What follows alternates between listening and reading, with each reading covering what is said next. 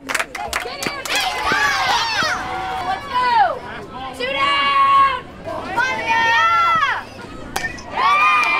at bat, some of the best young softball players in the country. State champion Babe Ruth teams from across America here on the Treasure Coast to compete for the national championship in their age group.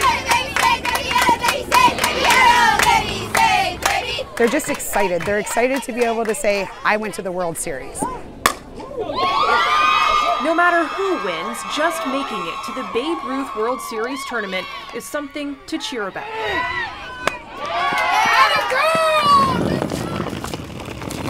The road to get here was a bumpy one for the Florida state champs. I thought it was unfair and I got really disappointed. After winning the state title, the girls told the I-Team they felt it was unfair that they got plain drawstring bags, novelty softballs, and luggage tags, while the boys were awarded these trophies. I was like, okay, well, at least not everyone else didn't get it and we got it. And then I heard the boys got it. Ugh. When the girls from Royal Palm Beach appeared on CBS 12 News, Babe Ruth state officials doubled down and defended the prizes, saying they provided functional gifts instead of trophies that would collect dust.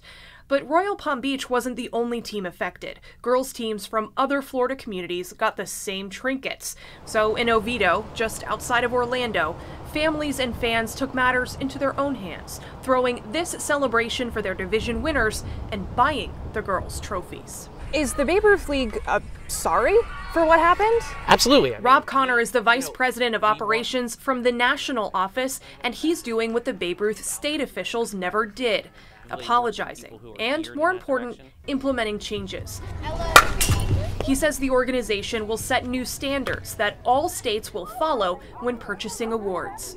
We have to have some standards in place to basically minimize, where somebody just feels as if they're getting something that's less. Let people know that we're going to work on this. It's not lip service. We are about trying to make things better. Parents from Oviedo tell CBS 12 News that's a step in the right direction, but they have other concerns about inequities in the Florida State Tournament. Disappointment doesn't quite describe it. Brandon Rice had a daughter at the Babe Ruth Girls Tournament and a son in the Cal Ripken's Boys Tournament. Can I help you, sir?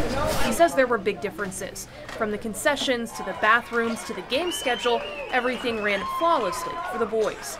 He says girls had slow concessions, dirty bathrooms, even problems on the field.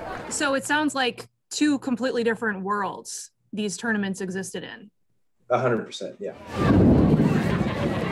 His biggest complaint is how long it took to get the field in decent condition after a heavy rain. For the boys, he says field crews came out in force and in a hurry. But when the girls were playing wet and sloppy conditions like this, he says were not treated with urgency. Parents and players were told there's nothing we can do. And this is the best they could come up with for our daughters and for our female athletes. It was completely a disgrace. Come on, win this battle! League officials insist the field problems were just about the weather, not staffing. Let's go, hustle out! It's not a gender thing or an equality thing. It's the sport, it's the venue, and it's the number of teams. It's the logistics.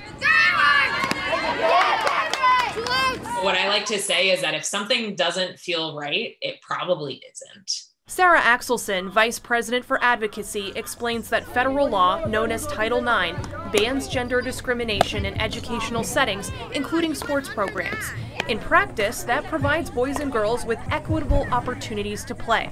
And they're supposed to have comparable experiences in their leagues, from facilities to amenities and recognition given to players. But it doesn't cover all sports organizations. Title IX protections don't apply to organizations like Babe Ruth. That law only comes into play when an organization gets federal funding, like a school. If this happened in a school setting, would Title IX apply to those kinds of things? And could that have been a violation?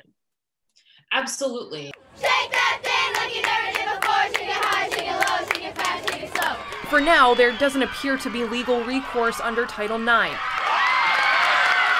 At the end of the day, we all have a lot of work to do in order to bring, equality. And as a father of two daughters, I certainly am akin to wanting to make sure that that can be done.